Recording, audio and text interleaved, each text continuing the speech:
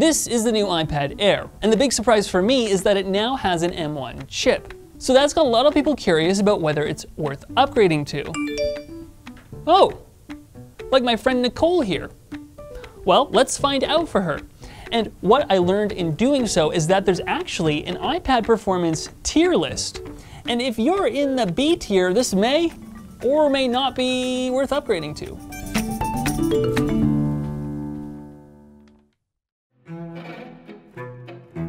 When I reviewed the $800 M1 powered iPad Pro last summer, I felt that its price and its power were higher than its utility, even for professionals, because iPad OS is still quite limited and it's really easy to run into workflow walls. In fact, I called it a luxury device.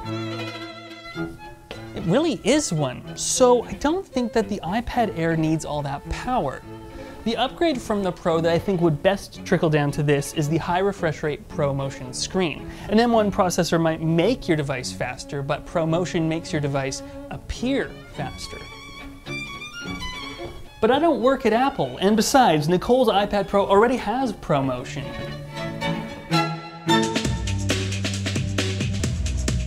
So why'd you reach out to me?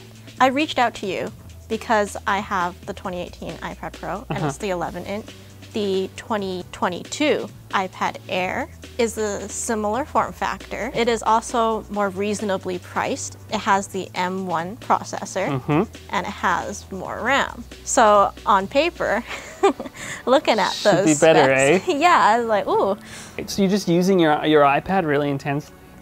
I guess so, for an average casual user, just using it to browse and for... I think you're more than an average casual user. Really? From what you've told me, I'm like, oh, I'm an average casual user. And then hearing how you use it, I'm like, oh, maybe some people are using it more intensely than I thought originally. Well, I came from a MacBook, so I wanted to use it for everything I did on the MacBook. Okay, so I want you to show me how you use your iPad. But first, how's your battery? It's not looking too good. We are at 3%. Well, that's perfect because Anker's sponsoring this video with their Nano Pro charger. You can get it in purple to match the iPad. Oh, I love it. Check out Anker's new 40-watt Nano Pro 521 dual charger and their 511 charger. Fitted with Anker's renowned management and safety technology and available in 4 or more colors, they can charge your M1-powered Apple devices like this iPad at full speed. Check it out with our link in the description below. Oh, perfect. Oh, awesome. Thanks, Jamie. Wow. Nicole's A12X powered iPad Pro from 2018 has always confused me.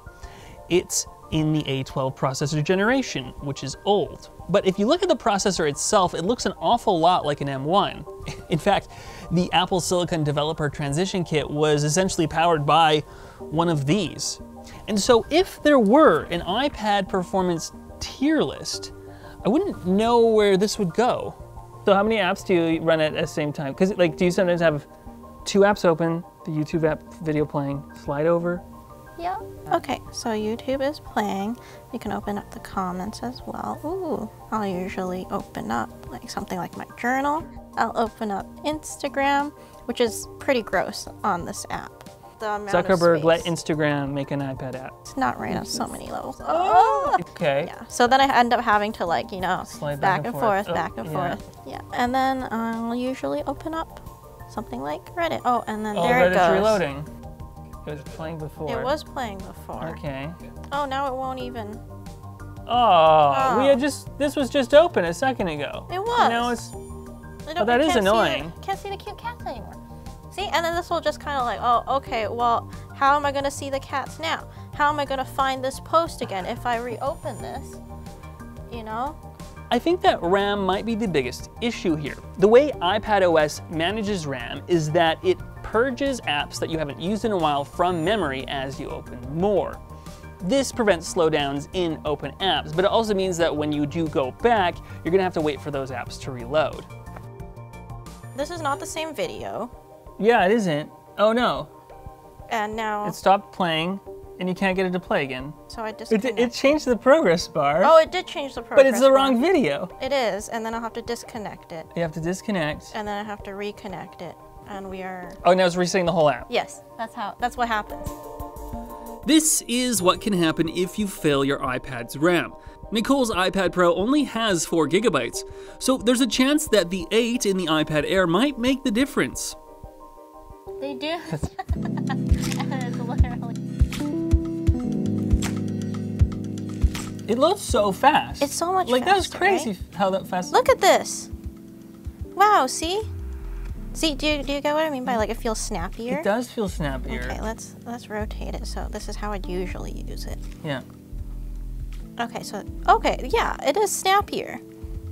So how does it compare to your iPad? Well, if I were to have multiple apps open and I'm just scrolling through them, it will still, like, give it a little moment to reload, yeah. but it'll be much snappier, I felt. One difference that I noticed, but I don't think it would be as emphasized, is the 120 hertz refresh rate. Personally, I don't watch a lot on my iPad, but the area I did notice it the most is switching between apps. It seems that the M1's extra RAM doesn't seem to be making all that much of a difference here. So what is? I did a bunch of testing to compare all the recent iPads to each other, and that's how I came up with the iPad performance tier list. They're weirdly grouped together, and not according to processor number. F tier is easy. It's all those iPads that don't support the latest iOS. Above it, in the E tier, is those powered by an A8X chip, A9, A9X chip, and A10 chips, because of their similar results in Geekbench. D is anything powered by an A10X chip or A12 chip. C tier, which is quite close to D, is the A13 powered iPad. The reason for this was when I did my Lightroom RAW export test, the new iPad was around 2 minutes faster than the D tier. And those numbers showed what was most interesting. The B tier, it contains Nicole's iPad Pro, the 2020 model of the same, the outgoing A14 powered iPad Air, and the A15 powered iPad Mini. If you look at all their Geekbench scores, you can see that they're quite close. Single cores are slower in the older devices, but multi-core and graphics are virtually the same. And when exporting RAWs, they're all within 15 seconds of each other. So what's in the A tier? Well, it's this iPad Air, and yeah, while I made these tiers up, it explains why Nicole might not be compelled to upgrade. This is only 1 tier away from her iPad, despite being almost 4 years newer. Now, this list focuses mainly on processing power, but we could reorganize the list with an emphasis on RAM. It's different, but not by much. Because of the way iPad OS works, it's hard to feel the impact RAM capacity makes, so I think the performance tier list is probably more pertinent for more people. All right, so what's in the S tier though? It's the M1 powered iPad Pro if you get 1 terabyte of storage or more, because those models get 16 gigabytes of RAM. So S means stupid expensive.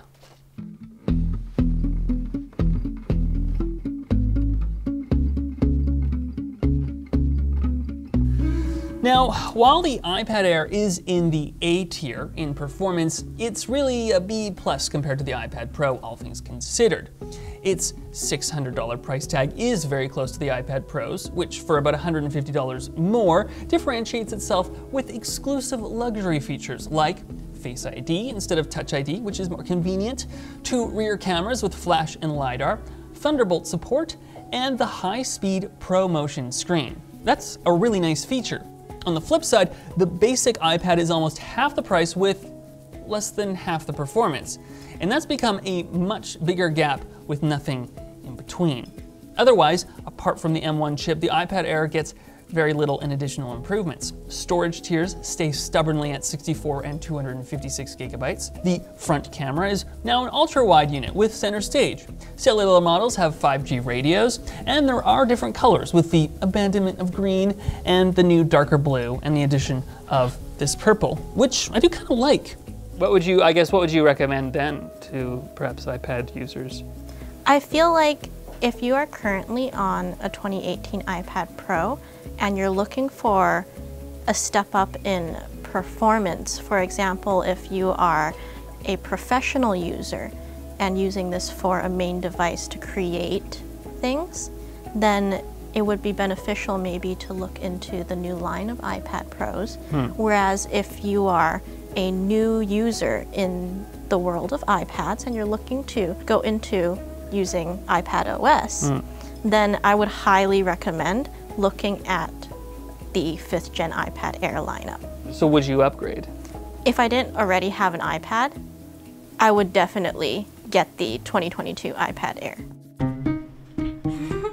There are two things that surprised me when evaluating this new iPad Air. The first is that I'm finding an emerging group of people who are switching to the iPad as their mobile computing device. In fact, on the day I picked this up, I talked with a guy who switched completely away from his MacBook to 2 iPads, a mini and a big Pro. And then of course, there's Nicole too.